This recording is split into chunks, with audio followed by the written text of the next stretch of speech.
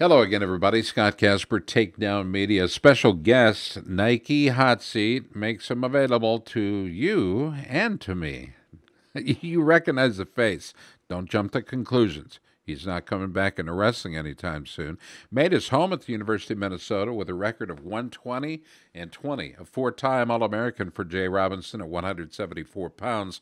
He graduated in May with a business and marketing degree, and I'm sure made his mother Jody happy. He joins us now, does Logan Storley. Logan, it wasn't that long ago where you joined me on the show to make the announcement where you were going to go to college. Do you remember? Yeah, I do. I was a senior in high school, and time flies, and now I'm going on to the next adventure in my life. Today you're sitting in Las Vegas. Your girlfriend is in Las Vegas, and your career in mixed martial arts has it's what we call plodding along in the right direction. You've had four pro fights, all winning. You've won all of those by TKO. Some tough cats as well, but Resurrection Fighting Alliance is a very good place for you, or so it seems. Can you talk about it? Yeah, it's been going really well. I started off my career in August, and my first pro fight, and started off with the TKO, and just got comfortable. This last time, my last two fights, I've knocked both of the guys down with a big right hand. And, I know my wrestling's some of the best wrestling in MMA, especially being fresh out of college wrestling. And, so I'm comfortable. I'm just getting better and better every day, really, is what it is. So, I'm excited to see what the future has in store for me. In mixed martial arts, a wrestler's always going to wrestle. That's part of his natural regimen of, as far as practice goes. So, what do you do as far as focusing your time? What do you need to get better at? Hand speed, boxing, jiu-jitsu, Muay Thai. What is it you focus on, or are there different aspects to each day? Really, it matters what kind of. If I'm not in camp, then obviously I'm going to work on my boxing because I've wrestled my whole life, and so I want to keep that sharp. But I need to work on my boxing and my combos and learning to get comfortable and moving my head. And jiu-jitsu I work on a little bit, but it's more of I was scrambled a lot in college. Anyone who watched me knows that. And so jiu-jitsu really went well for me because I scramble a lot and continue to wrestle through positions. And so jiu-jitsu is really a good fit for me. So it's just learning little technical things with jiu-jitsu. But boxing has been my biggest, where I put a lot of time into, is just learning how to put everything together, my boxing into my wrestling into my jiu-jitsu. So that's what I spend a lot of my time on, is my boxing. A lot of times it's that ebb and flow. Matches well, have high points, low points, and it's up to you to determine what will work that night. You can watch all the film you want on a competitor, but when a fight breaks down, you go to your strength, right? Yep. So You know, natural I progression. yeah, my first two fights, I took them down the first shot, first 5 seconds of the fight. I probably could have stood up a little further, longer, but I just wanted to take it to the ground because I was comfortable. I spent 18 years wrestling, and so getting down in a stance and shaking hands was natural to me, and so touching gloves and having my hands up was a little uncomfortable at first. So these last two fights, I've dropped both my guys with the right hand, and it's getting more and more comfortable. So I'm excited to keep improving. We're talking with Logan Storley, a four-time All-American, win at the University of Minnesota.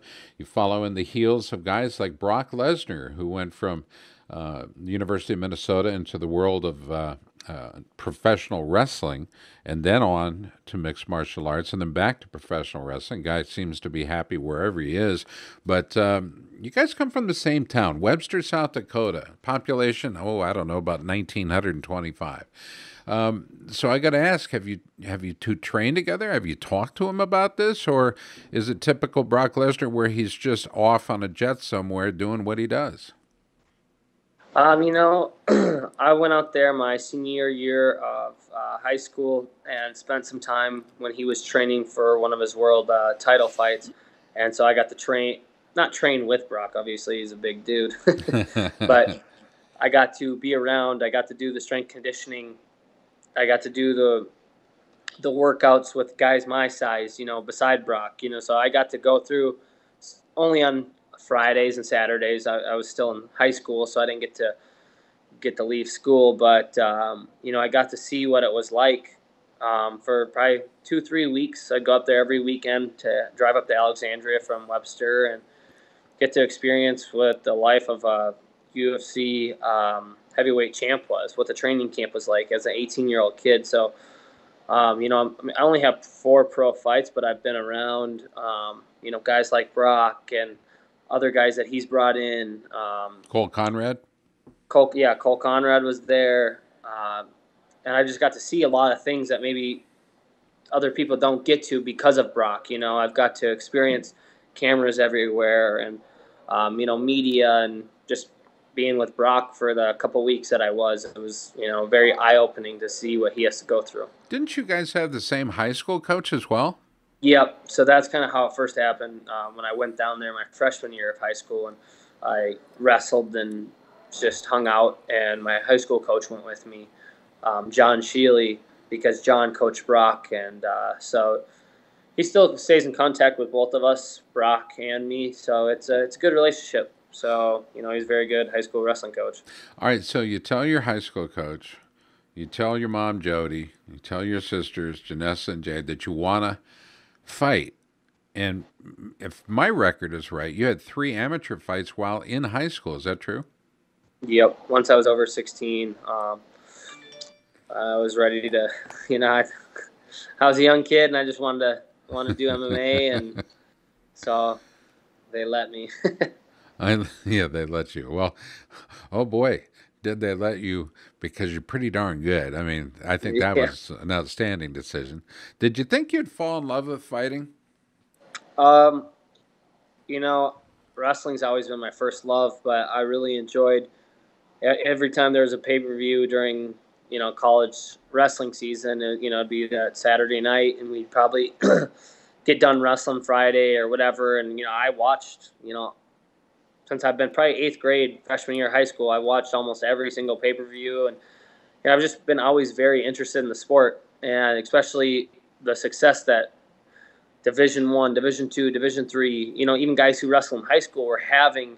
And I knew at a young age that, watching some of these fights that, I thought my wrestling was better as a high schooler than some of these guys, professionals. I knew how good my wrestling was, and I think a lot of college guys are starting to realize that, that they can do very well for themselves in the sport of MMA because of the way that wrestlers train. The 4-year grind that I went through at the University of Minnesota, or any college wrestler, that if you go 4 years and, to be at that top level, how hard it is to go to class, to wake up and lift and wrestle, make weight, and then do that for 5 months straight, take a little break, and then repeat that for 4 years.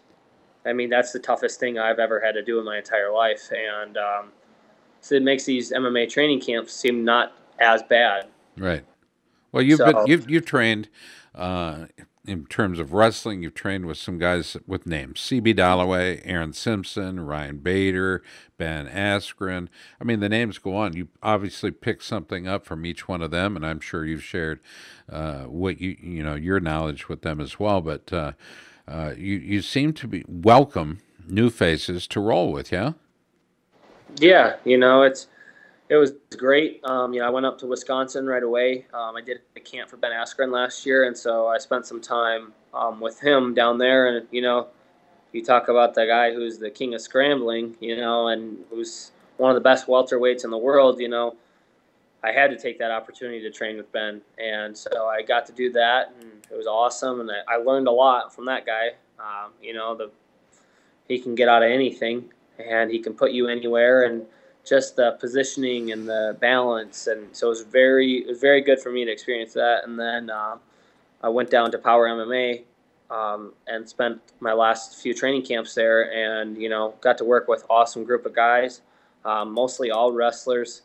And everyone just really understands each other because we've all been through that same grind. And, it's just gone really well for me.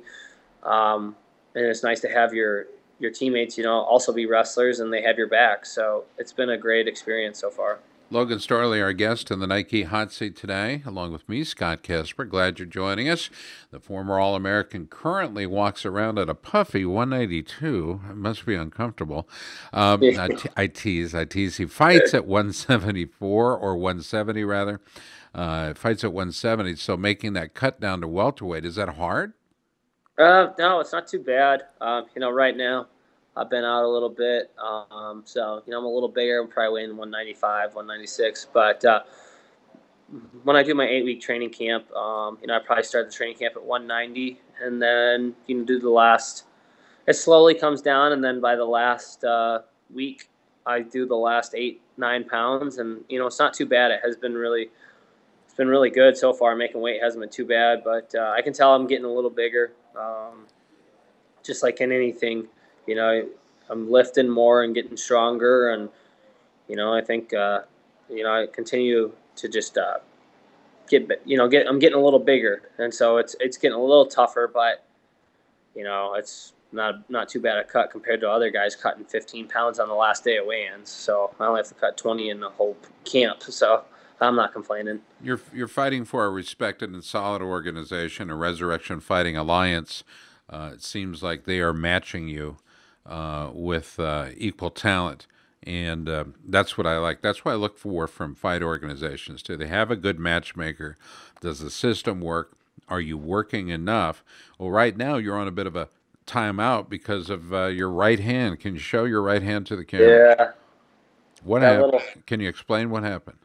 My last fight, I hit my overhand right, and I tore it on the outside of my hand. So I just had a little scope. I'll be out 6 to 8 weeks, and so it's I just did back-to-back training camps, and I had to get it taken care of now because I don't want it to come up in a year or so and crack it all the way and then have to be out for 6 months. So right. It's been it's been nice to have a little break, but it's tough having the cast. I can't sweat.